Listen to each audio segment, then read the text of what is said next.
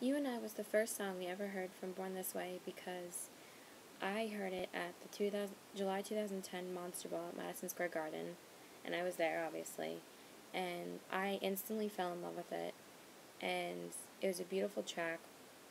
Then we heard the studio version after she performed it on Oprah, and obviously the album came out, and it's a really different track to anything she's ever done because it's very country. And I love how her musical style always changes no matter what. That's why I love Born This Way so much, because it's very different.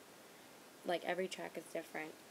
And the video just came out yesterday, and I can't stop watching the video. I love it so much. I love the turquoise hair. I love her as a mermaid.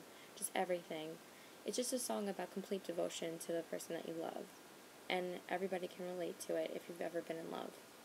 So that's basically why I love the track. It's a really amazing track.